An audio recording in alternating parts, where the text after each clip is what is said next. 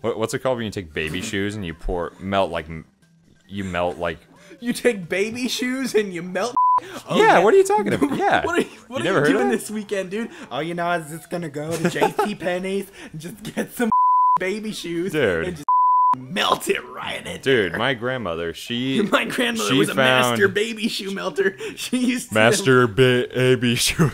Master baby. My dad. She actually took my dad's baby shoes. Mom. Shut the up and let me talk. She got my dad's baby shoes and like I don't know what the process is called, but like melted it down in baby shoe metal, melting. so they're like all copper looking. What the are you talking about? What do you mean? What do you mean? What do I mean? I'm asking you. Are you dead serious right now? I'm dead serious right now. You've never heard of like taking objects and okay, I'll just have to show you sometime. Did you never? Oh well.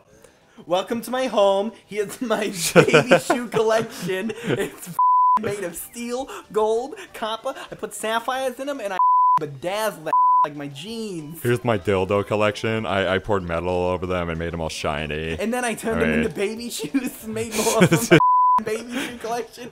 It's pretty My baby shoes made of dildo. What are dildos made of? I never thought of that before. Raw wood for Splinter.